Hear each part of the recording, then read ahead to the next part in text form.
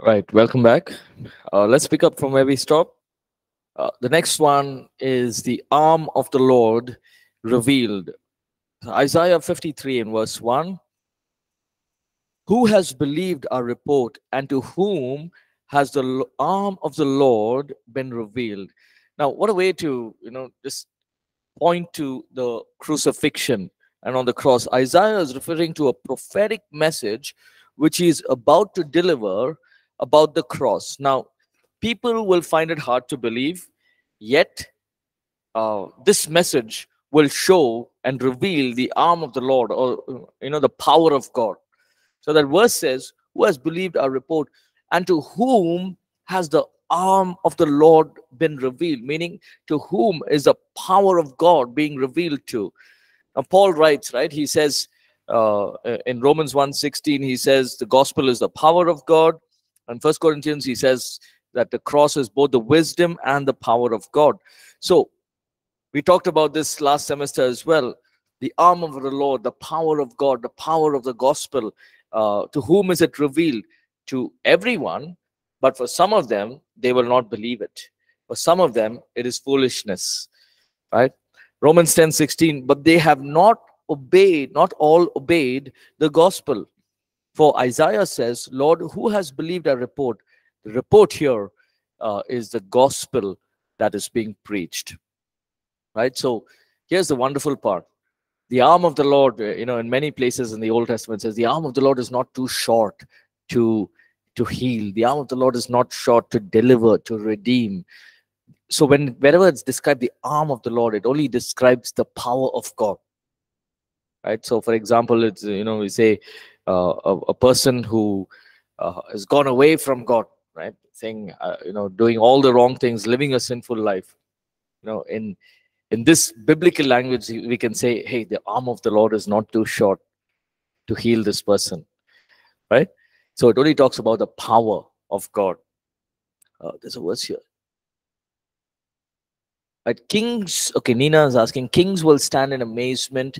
That is to happen. Okay, so Nina, to answer your question, in the Old Testament, right now we don't have kings. So kings now means leaders, people in high positions, and people in probably in government rule and higher positions. So it's not only talking about now. It's called a prefiguring, right? So it's both for now and for later, right? Is a prophetic prefiguring. So it's talking about now. Even now, people will stand in amazement of Jesus. If they don't stand now, later they will have to stand in amazement of Jesus. So yes, it's happening now. It will, if it's not happening now, of course, we know many people in high positions who believe in Jesus, believe in the cross, believe in what he has done. But there's also many of them who don't believe, right? So every king, meaning every ruler, every person in high positions will stand in amazement. Now, this amazement, the word amazement can be in awe and wonder, or it can also be in fear and trembling, right? So it's a picture of both, right? You and I can, when we look at the Lord Jesus, there's going to be awe and wonder and love and beauty, and we just worship him for who he is. Revelations 4 and 5 talking about after the rapture, right? We will see him as he is. And Paul also says that, right? We will see the Lord in the rapture. He'll come on the clouds. We will see him as he is. Now, when we see him, it's not like we're going to be fearful. Oh, man, oh, Jesus, let me go to the back and stand. No, we'll be in a hurry to see Jesus. Why? Because it's a joy and it's an honor to watch him. But what about people who didn't believe? People who don't believe? It's not going to be a joy and honor. It's going to be fear and trembling. So the word amazement can encompass both these aspects. Nina, I hope that answers your question. Yes, it means rulers now and later as well. Yes, yes. Right. Okay. As a tender plant, a root out of dry ground. Isaiah 53 verse 2, we read this already. For he shall grow up before him as a tender plant and as a root out of dry ground. He has no form or comeliness, and when we see him, there is no beauty that we should desire him. Right? Look at this. For he shall grow up before him as a tender plant. As the Lord Jesus is growing up, he was not saying, "Hey, I'm the Messiah. This is what I am. This is what I can do." It's nowhere is it mentioned, right? He grew up as a tender plant under watchful care, right? Uh, and I always wonder, right? Imagine if Jesus' parents said, "Okay, anyway, you're Messiah. No, you're the king and you're the God. So you look after yourself." It never happened, right? They had to look after the child, and as the child was growing up, they had to feed him and teach him. And the Lord Jesus himself, being God, he had to learn. The Bible says he grew in wisdom. It's not like he was there and now suddenly when he's 20 years old, full wisdom came upon him. No, right? From the time he was 8, we see that he was, going to the temple. There was that one account, but probably after that he went many times, and he spent time in God's word.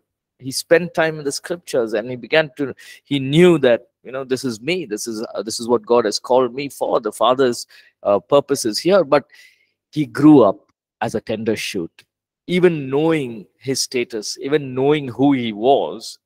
He grew up as a tender shoot, right? Um, as a tender plant, referring to God's hand of nurture and protection over the Messiah's childhood, right? A root out of dry ground, meaning coming out of difficult times. Was the Lord Jesus under one rich family? Now, his whole birth itself was a difficult time, right? Mary is pregnant, they're going searching for a place. Firstly, they're running away, right? So it's not like they can relax wherever they want. They needed to get out of that place quickly, right? And then they go into Bethlehem. Bethlehem, there's no place. And imagine Joseph and Mary, what is happening? Right? What do I do? Right? So many questions, so many thoughts may be going into their mind. And it was a difficult season, right? But we see that a root out of dry ground, meaning coming out of difficult times. So if you and I are going through difficult times, it doesn't mean that, God does not love us. And we know that, right? We know that God loves us, but God lets us go through these seasons, right? I'm not saying allow the difficult times to be there. Be only in difficult times, only then we will learn. No, right? There are seasons that God takes us through. Right? We look at Ecclesiastes 3 and we see, right? God works in seasons. There's a season to grow. There's a season to harvest. There's a season for crying, laughing. There's a season for everything, right? And here's the verse I was talking to you about. When we see him, there is no beauty that we should desire him. Now, when Jesus, he knew he's the Messiah. He didn't wear a kingly robe and wear those, what the high priests wear, all those 12 tribes and all those things, and then, wear some wonderful sandals and look fully decked up. No, right? He was very simple. Just walking around, wearing the clothes that if Jesus was there in this time, he would have worn a jeans on shoes and t-shirt. Right? Okay. That time it was a tunic and that long robe, so he would have worn that. He came out without any show or pomp. He came with simplicity. Here was the Almighty God coming as man, and he could have come with such greatness. He could have come like lightning in the sky and just come down, and an angel could have come and said, "This is the Messiah," and placed the Messiah on the ground and said, "You both look after this baby. This is the Messiah." Did God do that? Was it like, the whole of Israel was looking up into the clouds? Oh man, there's a white horse that is coming. And in that horse, it looks like the king is holding a baby, or the angels are holding a baby, and that's going to be the Messiah. And they all came ready to bow down before him. No. He was in a cow's stable, right? There was no pomp. There was no show at all. Yet he came with such simplicity. There was nothing attractive about him. And because of this, the Jews would stumble. Wherever Jesus said, I'm the Messiah, you are. You're the Messiah. You're the carpenter's son.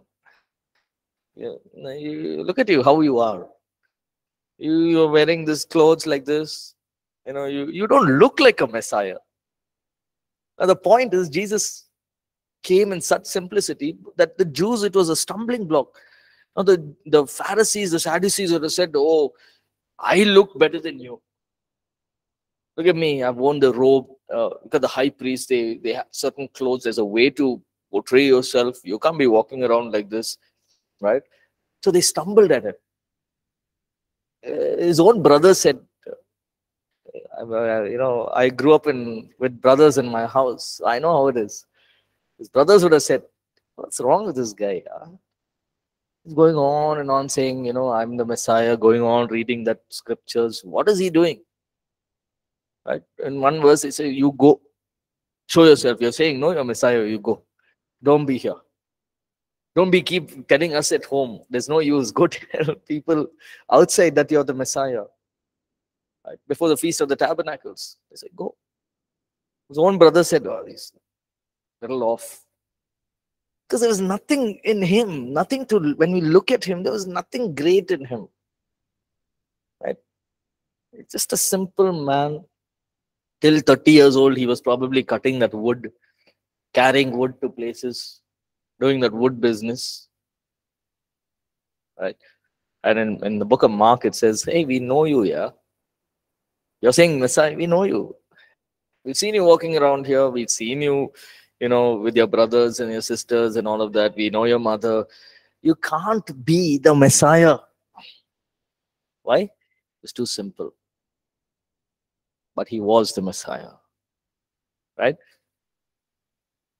This caused the Jews to stumble because in their mind, even now, when you talk to Jews, you ask them about the Messiah.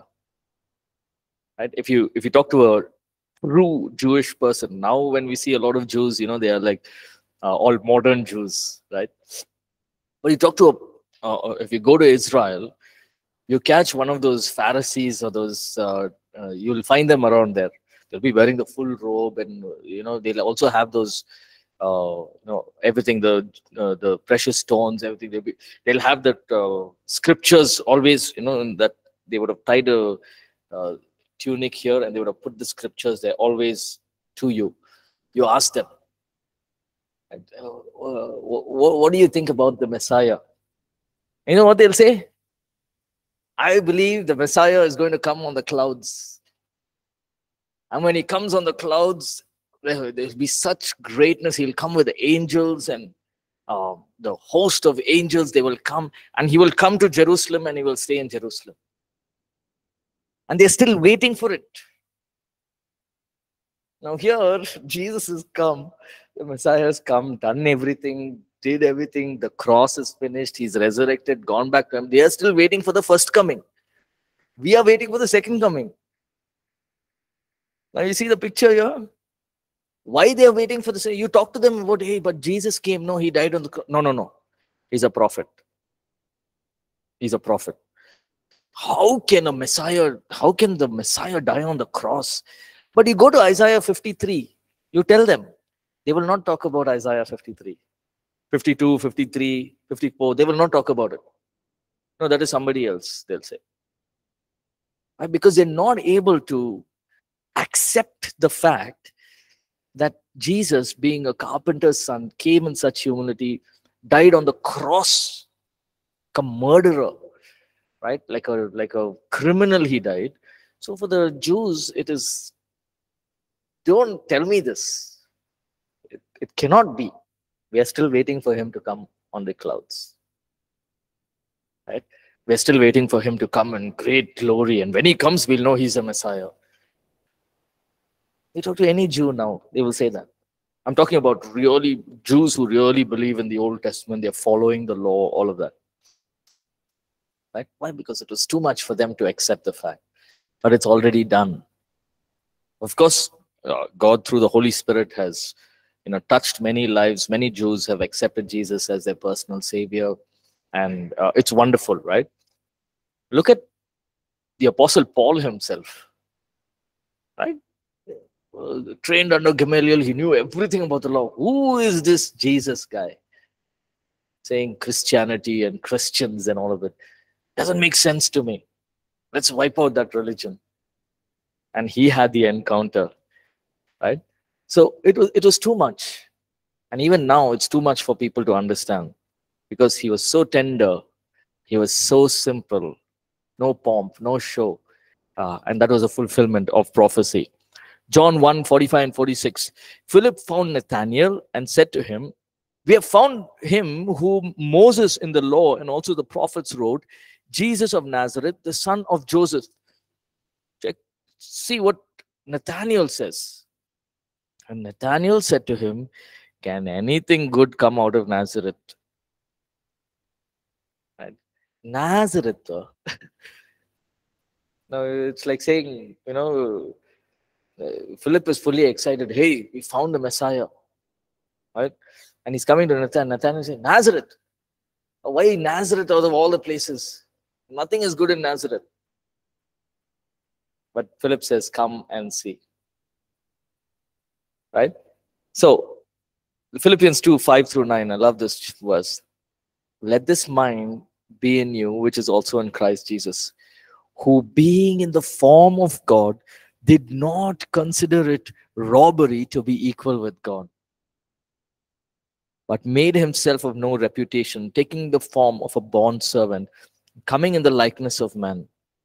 Being found in the appearance as a man, he humbled himself and became obedient to the point of death, even death on the cross. Therefore, God also has exalted him and given him the name which is above every other name."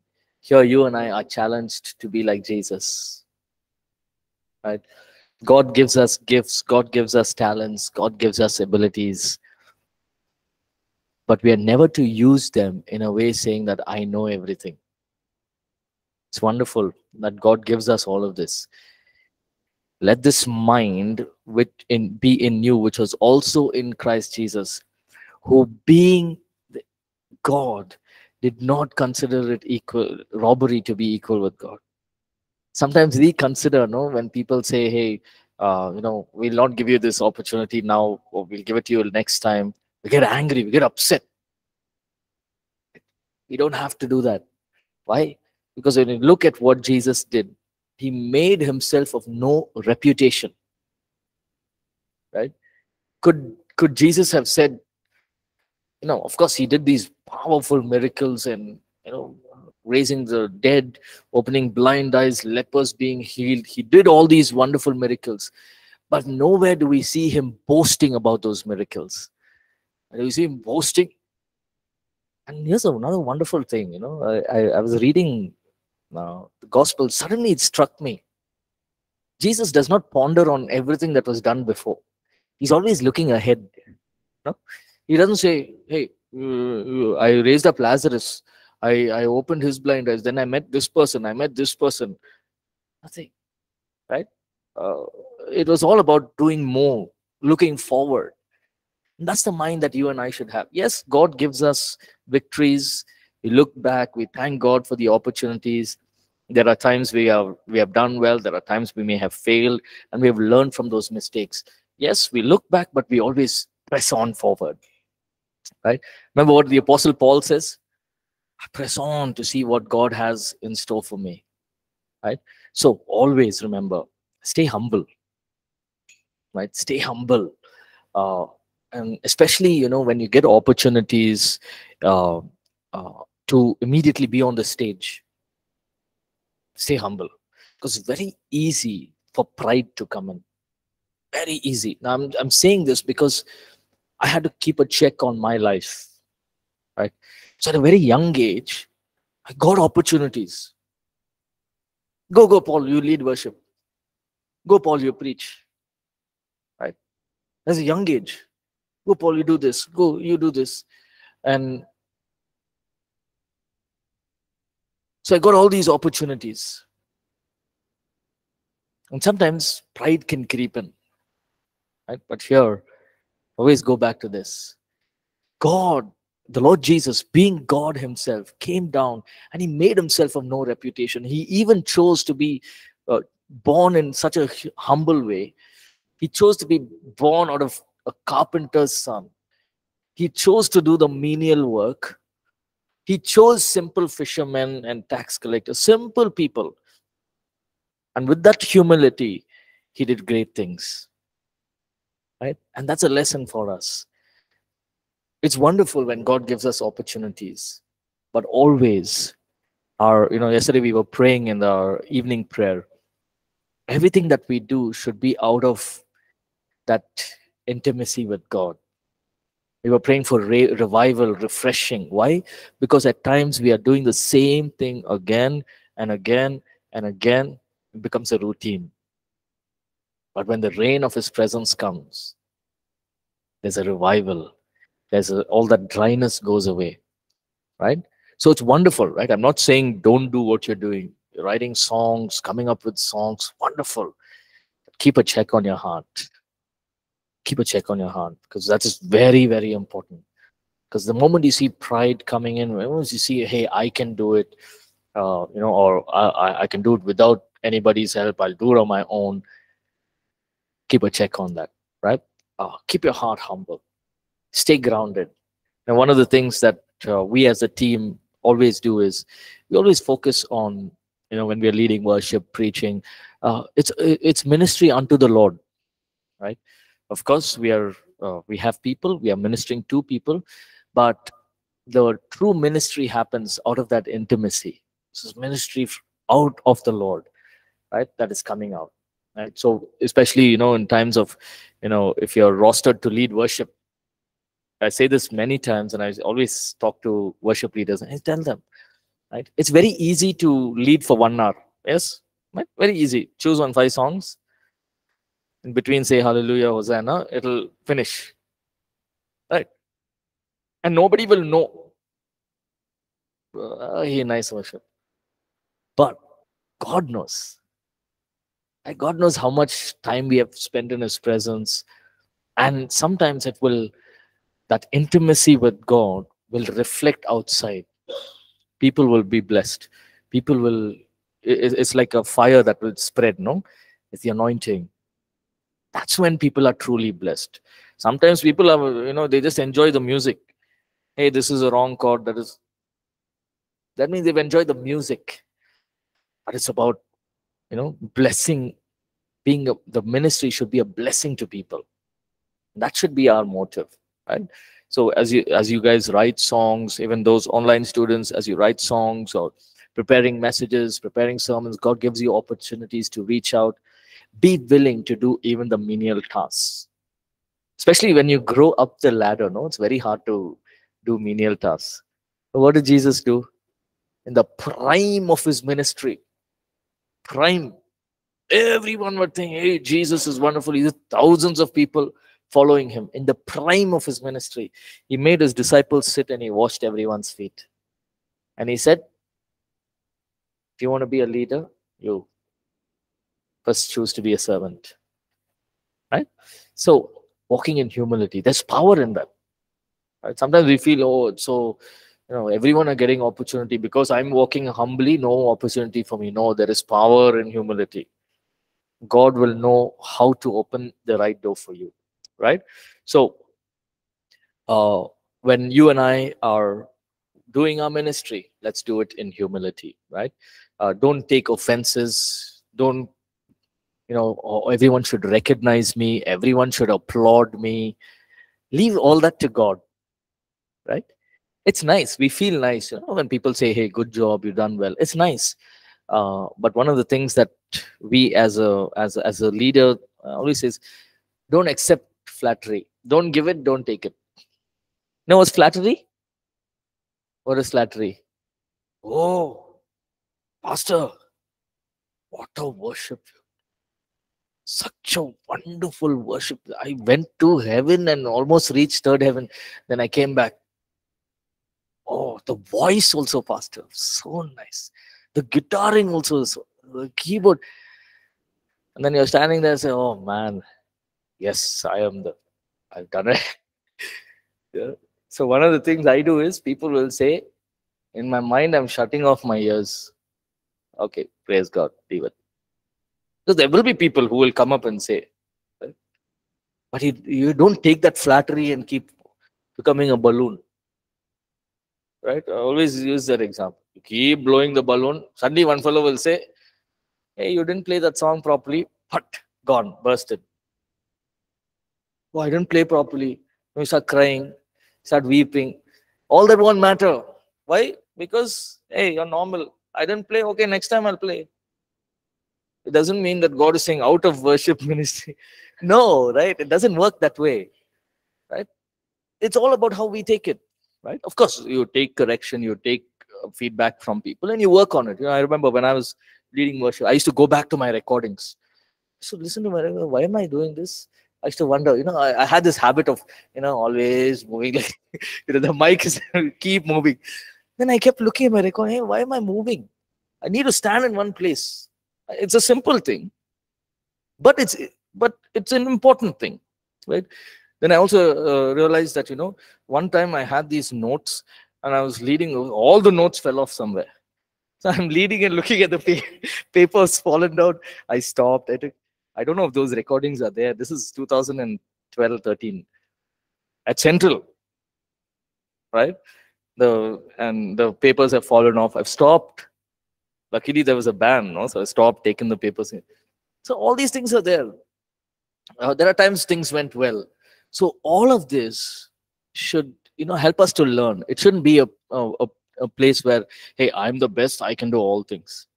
Yeah, you can do all things through Christ, but there's a way to do it, right? Right. So that's very important. Okay, a man of sorrows and grief.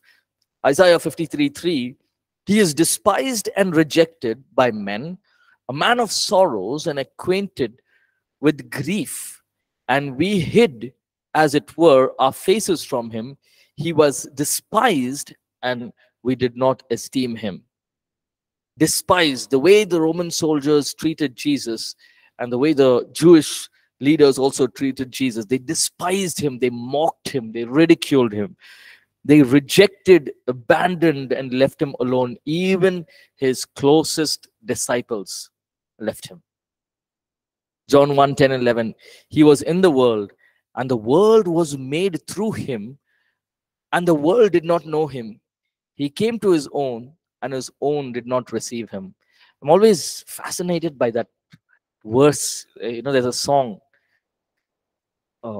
Mary, did you know that your baby boy will someday walk on water? Mary, did you know that your baby boy will save our sons and daughters? I don't think she knew, right? She said, okay, Messiah. Like for her, she knew that, this is going to happen, but I'm sure she never pictured this kind of death. Right? Maybe some soldier came and died. Maybe she never pictured this kind of death. This is the worst form of death. Right? That a man of sorrows, a man of grief. People made fun of him. That his own friends, his own family, his own brothers made fun of him, ridiculed and mocked. And is it fun to be ridiculed and rejected and mocked? Oh, but he took it up for us, right? The Lord Jesus became a man who suffered a lot of pain and sicknesses. Now, it's not necessary that his whole life he suffered pain and sicknesses. It was mostly on the cross where that pain, a combination of the physical pain and the pain of being away from the Father, right? Isaiah presented this aspect of Christ's work. He bore this so that we do not need to bear it. He bore our griefs. He carried our sorrows. I like that other verse, Isaiah 53:4. It says, surely our griefs, and he has borne our griefs and carried our sorrows, yet we esteemed him stricken, smitten by God, and afflicted. The Lord Jesus carried away our sins, our pain. And when we think of this, it is It's such a humbling thing, right? Every time I tell myself, I thank God for the opportunities He gives us. No, I always thought, man, God, if I was only in ministry, I will do this, this, this, this. When I was working in the corporate sector, I want to do so much. Why? Because you've done so much for me. So I want to do so much more for you. And this whole feeling was there for a long time. And even now, sometimes when I look back and I say, God, if you tell me to start again, I don't mind starting again. And I keep telling you all, no, I don't mind coming and sitting, just listening to lectures. I don't mind. It's not something that, oh, I finished, I'm a teacher. No, no. It's because when you look at the cross, it should just make us in a place where we feel, hey, Lord, you've done so much for me. How much more I should do for you, right? How much more I should give everything I have for you, right? Of course, we are weak in our bodies. We are weak in our, there are times we are weak in our spirit, our soul. We go through emotions, but we need to overcome all of that. Right? We need to overcome. I remember last night we went home late. By the time I went home, the kids were still awake. So by the time we put them to sleep, it's late. It's 12 o'clock, 12:30 by the time I slept.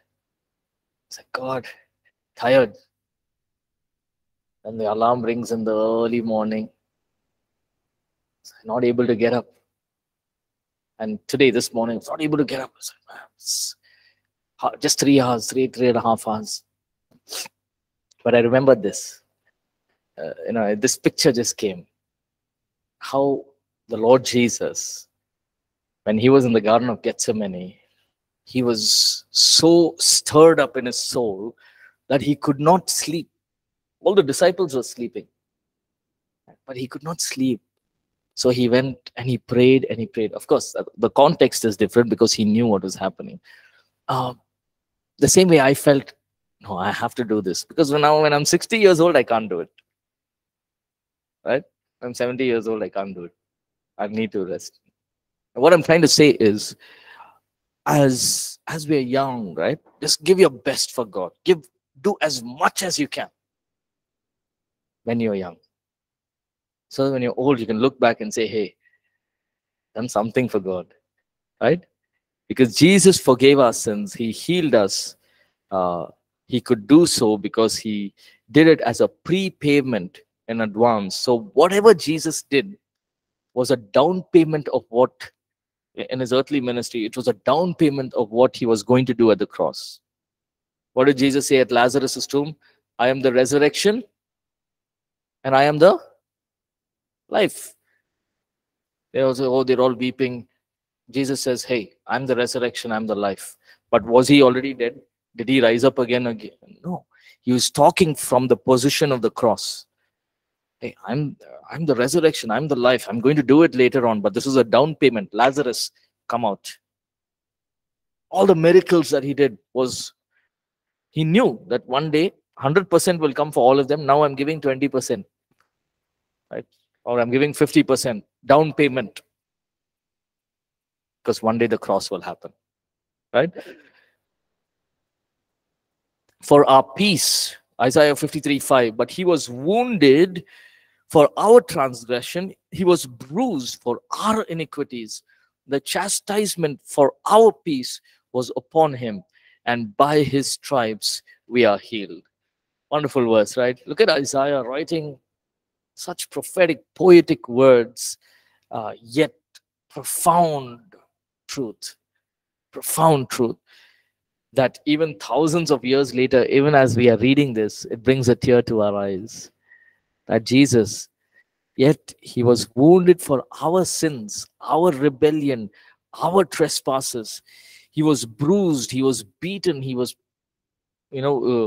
crushed for our iniquities, which means our evils, our faults, our guilt. The chastisement, the punishment for our peace was upon him. It's all about us. What we should have gone through, everything Jesus did for us. We should have been on that cross. We should be taking the pain. We should be going through this suffering. But he did it for us. Right? Imagine, when we get hurt physically or even emotional, sometimes these emotional hurts are more painful than a physical hurt. Physical hurt, okay, we can manage, got hurt, put some medicine, put some crepe band, and you'll be okay. What about emotional hurt? Sometimes these emotional hurts go for years and years and years. Brother and brother, brother and sister, or father and son, or father and daughter, and friends, between friends as well. Emotional hurts, they can last for years and years. I know of people who don't talk to their brother.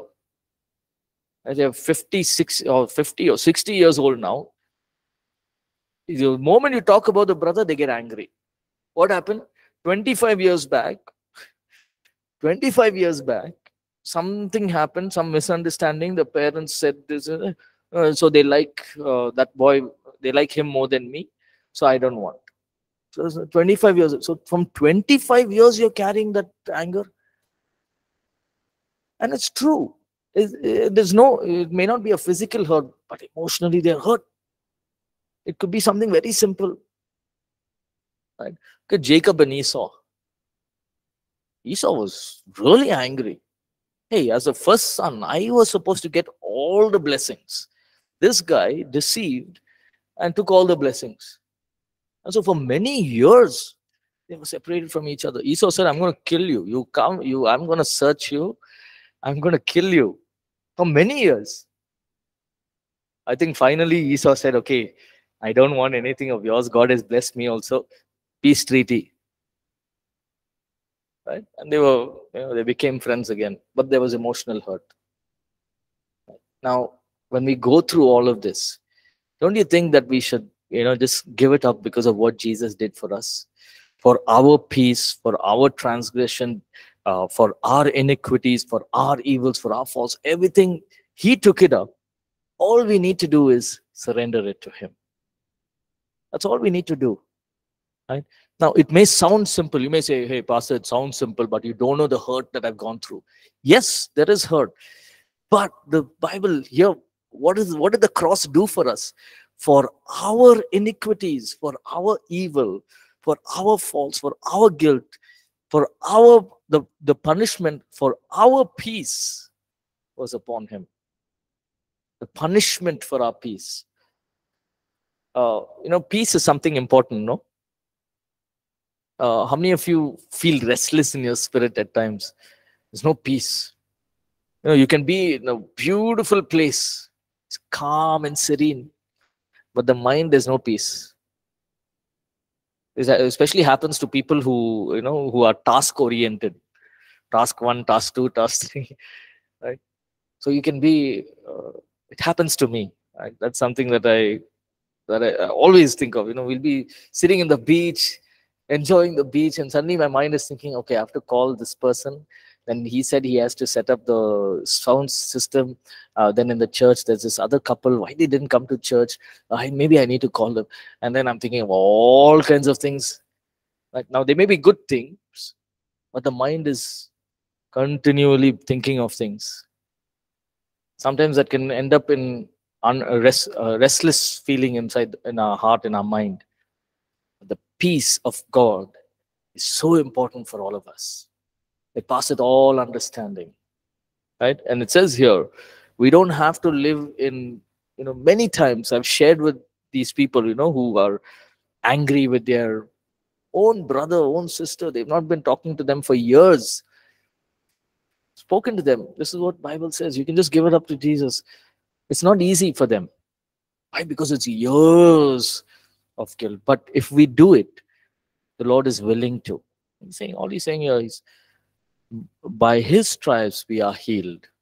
That healing can be both physical and emotional. Right?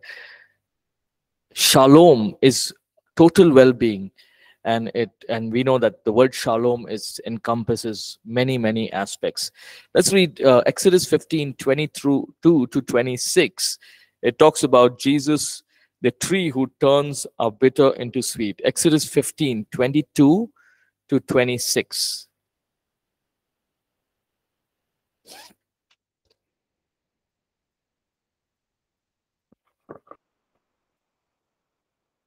Yes, go ahead. Anyone can read. Exodus chapter 15, reading from verse 22. Then Moses led Israel from the Red Sea, and they went into the desert of Shur. For 3 days they traveled in the desert without finding water. When they came to Mara, they could not drink it, its water because it was bitter. So the people grumbled against Moses, saying, "What we are to drink?" Then Moses cried out to the Lord, and Lord showed him a piece of wood. He threw it into the water, and the water became sweet. There the Lord made a decree and a law for them, and there he tasted them. Yeah. So this again is talking about, this is just a digression from Isaiah, what we've been talking on.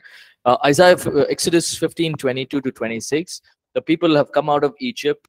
They're drinking this water in the Moriah. And what's happened? It's bitter. The water is bitter. No, how can we drink bitter water? It's bitter.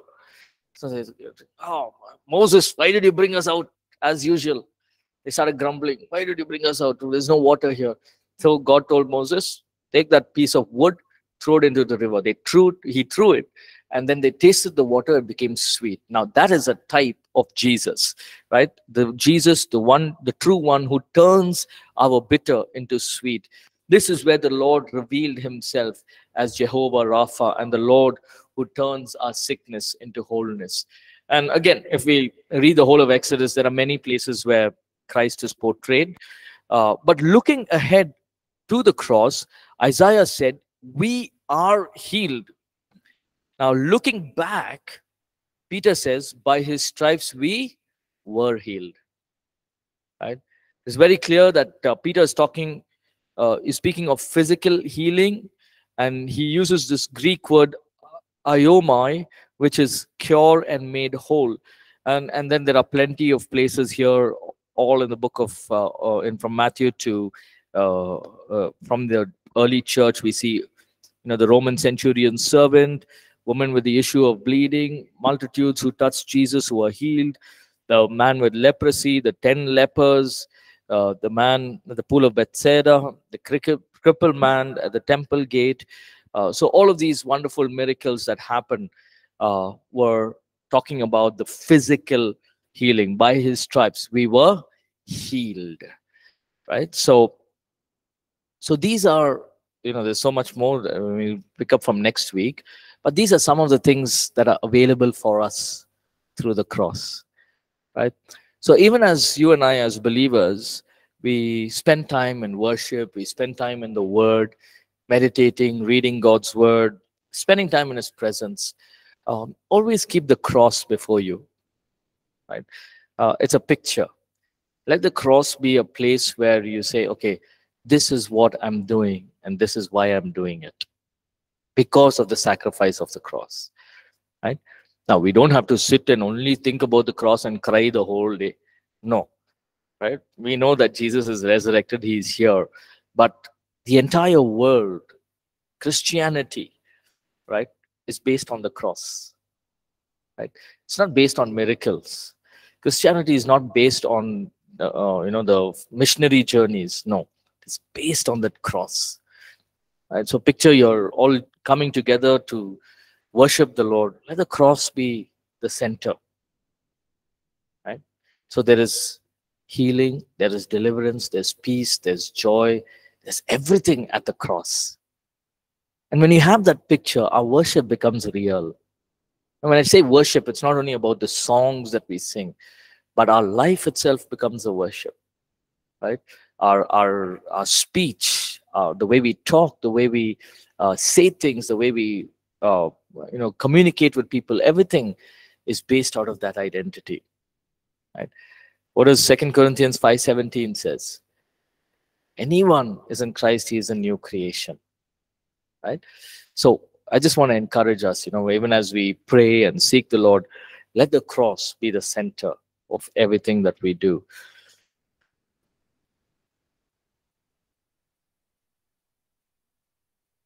Okay, Nina's asking a question under the heading "A Man of Sorrows and Grief." The notes say he suffered pain and sickness.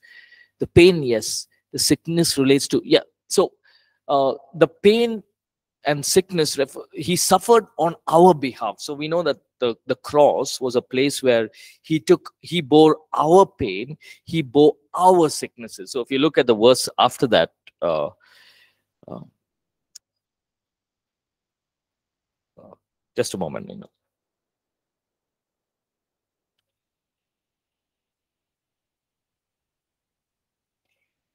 yeah, 53:5. But he was wounded, he was bruised for our iniquities.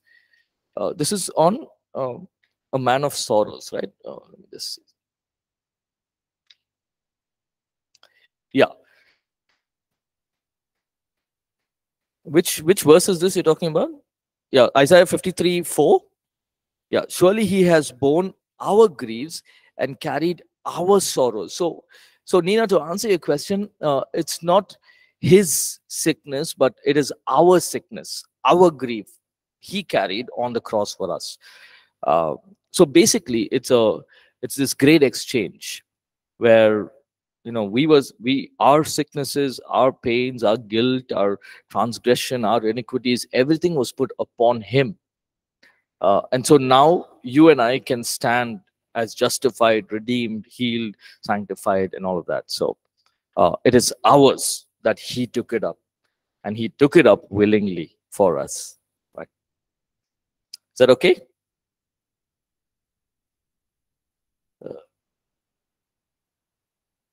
Which page is this, Nina? You're saying the notes say it. He suffered a lot of sickness.